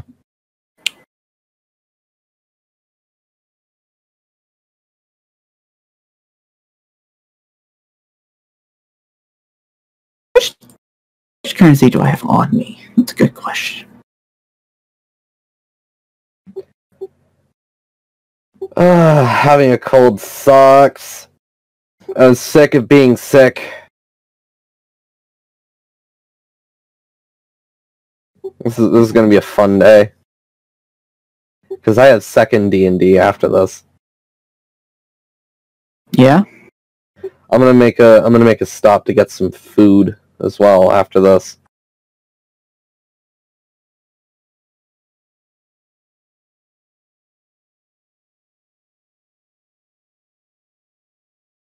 Hey Flicker, how are you tracking your bags of holding? Do you have separate like item sheets? Starwing. Okay. I made a character sheet with a strength of 12 and then a little weight offset, and I just let it use the automatic, like the encumbrance stuff. Yep. But Starwing is my bags of holding tracker. Plural. 2. Nice. Remember, I spent the 3 weeks or whatever. Actually, hang on. I know that you have more than one. I thought you had 3 or something though. No, I made 3 during the elongated rest. I sold one to Seth, and I sold another to Oleg. Nice. But before I did that, I used all 4 of them to go and sell stuff in Journey's End. Nice. I kind of forgot I had a bag of holding. I don't even have it on my sheet. Wow, I am kind of out of date. I think I sold it to you. Would you like a bag of holding sheet? That would probably be a good idea, yes. I'll duplicate mine and go from there. Yeah, I had a bag of holding, and you sold me a bag of holding, so I should have 2, right? Hang on. I want to make sure that I'm correct on who I gave them to. But yes, you should have 2, Isa. Alright, I gave you a thing that you can see, and I will move it into your folder. Bam, there you go. If you want a little divider to help organize, like, groups of items and stuff like that, there's a little divider line, and it uses a weight adjustment and a strength score to tell you when you break the capacity, and you can read the features of the bag of holding from the things on the side. Awesome. We have returned. And we want everybody to know it's Natty or Nothing, squatter. Sorry. All right, go on. So you have decided to pay actual money. You have decided to pay actual money. You come back. The Fabricator reads off. So you couldn't find a talking, drinking buddy monkey, could you? Not one that we could convince to come here. Not one that we wouldn't have to compel, and we were not okay with that. That's probably for the best. It says, Joseph says. So you're gonna be paying money? Yep. Okay. Hand over the orb. Alright. You can just put it on the floor there. So you put the case down, and he schlorps over it, and partially takes it apart, and then absorbs and consumes the entire thing, as the whole thing seems to just fade away into its body, like Thanos snap style. Oh, jeez. And then it warbles around a little bit. And then, slowly, case and all, it produces it back out again. And the orb is now multicolored, rainbow prismatic colored, swirling around and everything. And then he spits out another little tablet made of, like, copper or whatever, and engraved in it, it says, there you go, it was a simple fix, nothing really that bad. Awesome. That's good. I'm going to spend a little bit of time verifying the integrity of this item. Roll an Arcana. Roll an Arcana. That's perfectly reasonable. Would any tool proficiency apply, or just straight Arcana? Just a straight Arcana here. Alright. I will give myself guidance on this as well. 23 is pretty nice, though. 25. Alright. Are you doing a Flash of Genius yes, also? Flash of Genius set to 30, man. Fuck it. Flash of Genius up to 30? Yeah. You can tell that the entire thing has been reset to factory default and then reprogrammed to have all of the same programming that it had before. Lovely. Yup. So it is intact and exactly as it was pre-corruption and everything. Pre-corruption, yeah. It's nice. 100% square. As an orb should be. As for the machine goddess, however, he can't help you, like, set up the interface or anything like that, because that's all stuff that was made after he was created. And more importantly, that was all like a private experiment for the university that he was not privy to. I'll have to be doing all the tinkering and wiring, as it were, with the PC. And that would be like your Tinker's tools. Lovely. We think? Probably Tinkers. Tinkers is weird. Tinkers is weird, but probably Tinkers. What? Wait, what? What's Torter talking about? Oh my god. 10K for 30 seconds of work? Listen, I'm glad you wasn't oh my god! No, hang on. You are not paying for 30 seconds of work. You are paying for all of the experience and education he has. And yeah, you're paying for 200,000 years of education and experience, is what you're doing. Like, the work was only 30 seconds, but there was a lot of work before that he had to get to be able to do that in 30 seconds. Highly rare, advanced skill.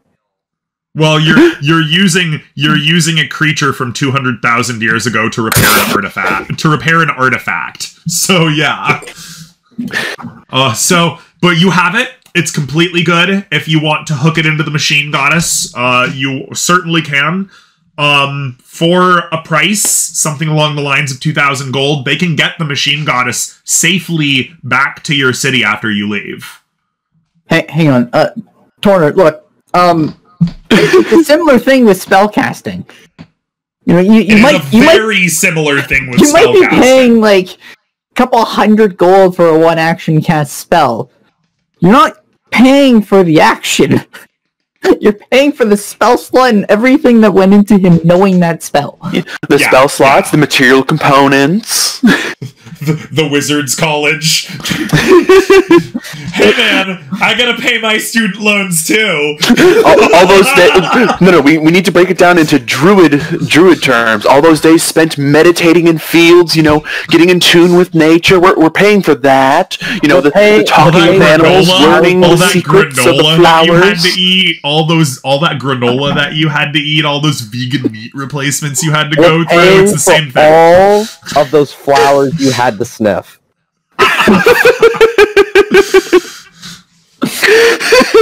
the collateral. I get paid in beer. He is a dwarven druid, after all. You tried to go the beer route, but you ended up finding out that it was the morally questionable route too. Oh my god.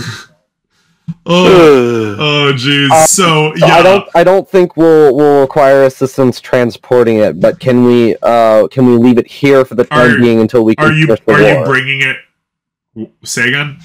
So we do have the urgency of the warpath. So can we leave the stuff here safe until we come back, and we can take it to Crypt Canyon ourselves? Are you sure? I mean, I don't see why we can't just have them transport it, because that costs money. Can we come back and get it? We love how chintzy you guys are. So miserly.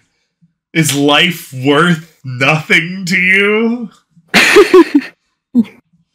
I mean, you saw what we tried to do to a monkey. To be fair, they did just spend $1 million repairing an orb.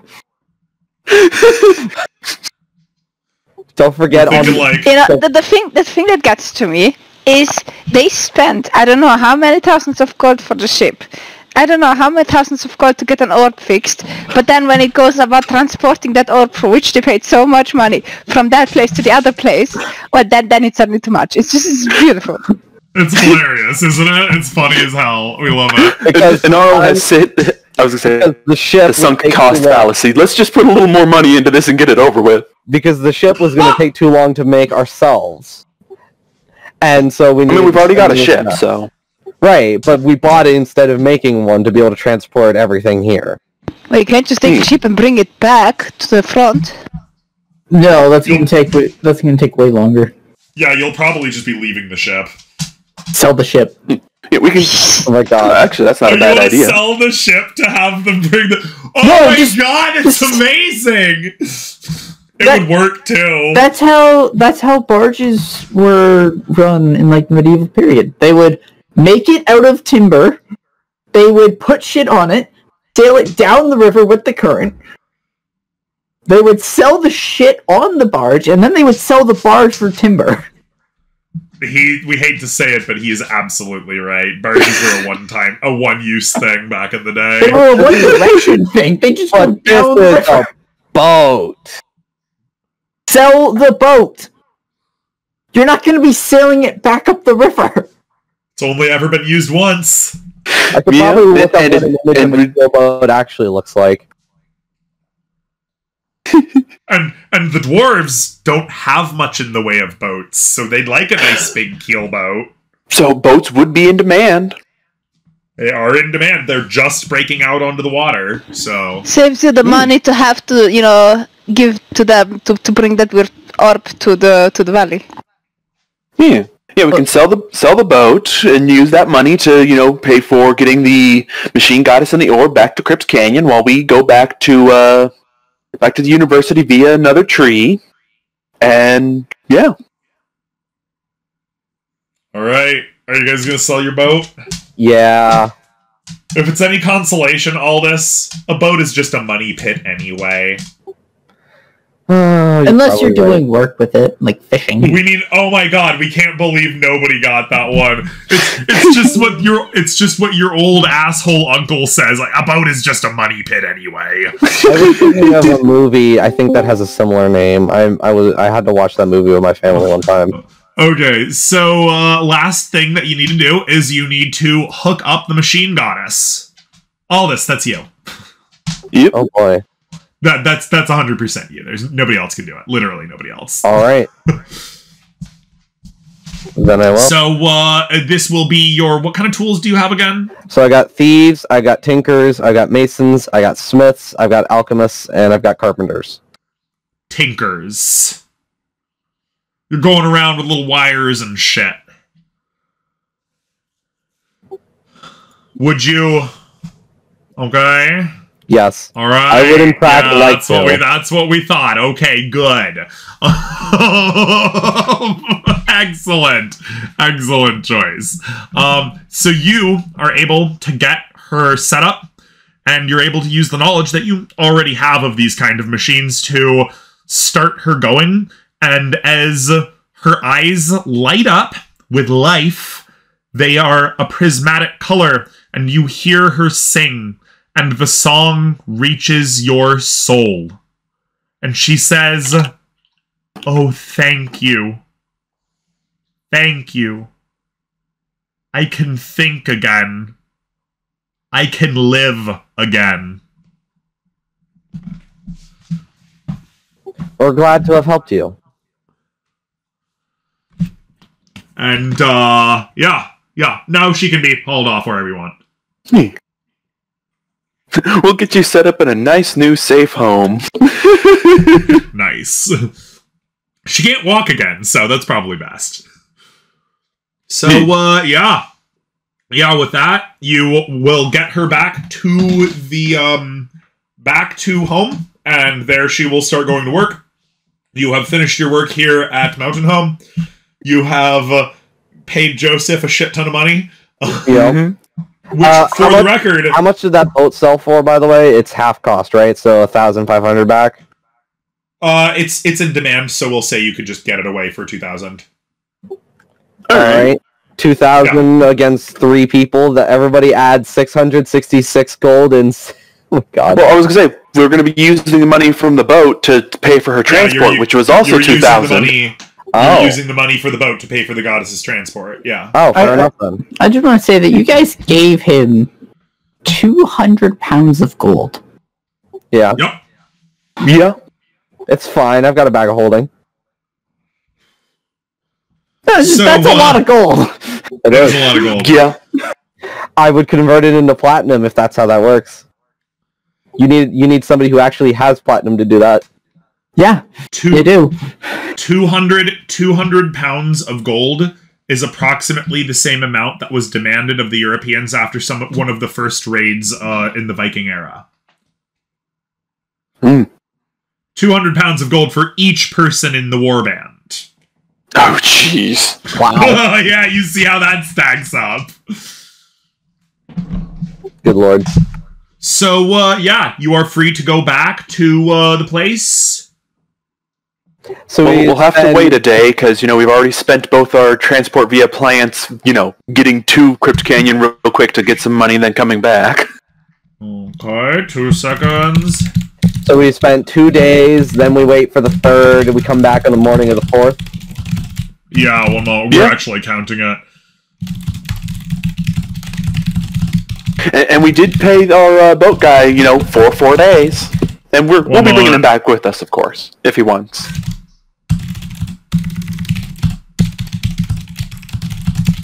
And I believe Adam paid him the money from his. So 3, 4, 5, 6. So putting the 2,000 from selling the boat straight into transporting is that's pretty good. Yeah. Yeah, Economic because efficiency. you're just spending transport for transport at the point. It's a good idea. Yeah. So yeah, Other than having you go spent on another back. 2,000. Calden, you have had 4 days. Okay. Yup. Unfortunately, I ran with spell scrolls after 14 hours. After 14 hours, you got bored. Now you can start making more. Just, you know, as we said, this is like your downtime is like your favorite thing we know. So, like, just so you know, you have 4 days of downtime. Oleg, same thing for you. We know downtime isn't nearly as important to you, but feel free to use it as you so desire. Well, probably because I bought all kinds of stuff. Probably just made more alcohol and tried to sell it to the people there. And or more steel. Yeah, selling steel. Hey, okay. Now, how much would that have gotten me, though? We'll have to do the math at some point, but a lot. Alright. I'm gonna make a scroll of gentle repose. So that's not a bad idea. So Gentle Repose has shown itself repeatedly in this campaign to be a useful spell to you. To you in particular, Calden. Yeah. But that way, I can stop preparing it. 4 days later, a booming economy of steel. Is this in the crop document? Is that where we put it? No, it isn't. No, the question is, what do I want to take instead? Moon Girl, go lay down now. Go. Go on. Go to bed. She's just being so demanding. She's actually pushing our hand aside whenever we try to reach for the mouse. Is there any chance that Oleg would have been able to sell it to the people there and just getting the gold without giving it to, you know, the other ones? Roll a stealth. Alright. With... No, just roll a stealth. Just a flat stealth. Flat stuff. Alright, so Flat Oleg rolled stealth. 37. Wait a second. You can bolstered knack. Oh my god. Wow. Yeah. What was that? Even at a 1, though, that's a 14. Bolstered knack uses your psionic energy dice. You can use it when you fail a stealth check to improve it by the amount rolled. Okay, let's see. What would that be? Where's the psionic dice? I think I got a button somewhere on the left or the middle side. There. 19. Oh, wow. So you're... Holy shit, Oleg. What? And I believe How are you still, like, such a badass? And not that it's gonna matter, but you probably do expend the die here. Did it work? Yes. Yes, it definitely worked. You are able to set up a quick operation on the riverside with some enterprising young blacksmiths that haven't learned their way and earned their way into the mithril trade yet. Nice. Exactly your kind of people, actually. So who's he selling to? The people of the university? The Rabbitaurs, yes. Gotcha. And we will find you the exact numbers on just how much money you can get here from this side operation in the break, pretty much immediately after we're done with it. Awesome. So yeah, anybody want to do anything before the big break for Christmas? Say anything? Do anything? No. I don't know. Nothing comes to mind. All right. Yeah, Well, we think we're gonna call it there then. Thanks a bunch, everybody, for coming. Everybody, feel free to say goodbye. Goodbye. Goodbye. Hopefully I don't get sick over Christmas again. That'd be great. Well, we're probably not gonna come back until like the new year anyway, so that's fine.